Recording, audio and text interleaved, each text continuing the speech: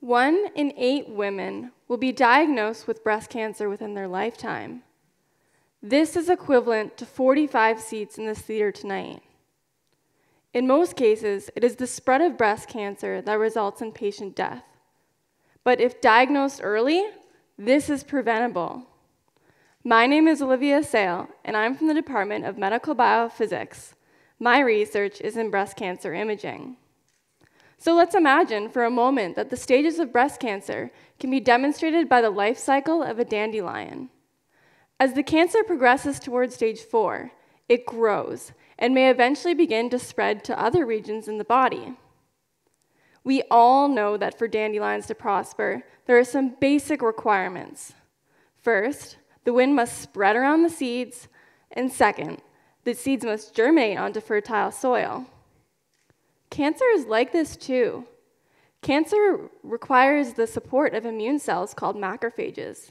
Macrophages can help cancer spread to other regions in the body. Tumors are like the mother weed. Tumors contain many macrophages. Macrophages are the most abundant and influential cell in the tumor microenvironment. And this is especially true for aggressive cancers. So now we have seen that the most dangerous cancers have many macrophages in them, and that macrophages are required for cancer spreading.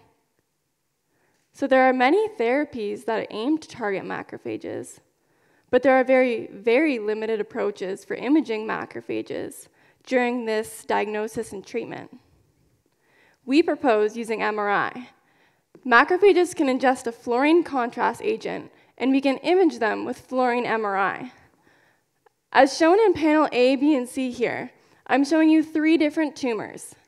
A is the least aggressive tumor, and C is the most aggressive. Without the colored signal on top, it may be difficult to distinguish which tumor is which.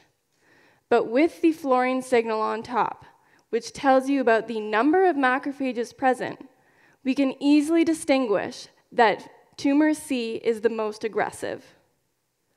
Another advantage of our technique is we are able to find regions in the body where cancer is going to spread.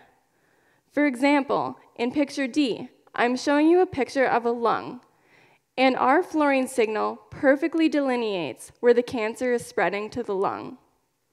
Our hope is that this technique can be used to monitor macrophage content in both primary tumors and metastases for the diagnosis, treatment, and therapy of breast cancer. Thank you.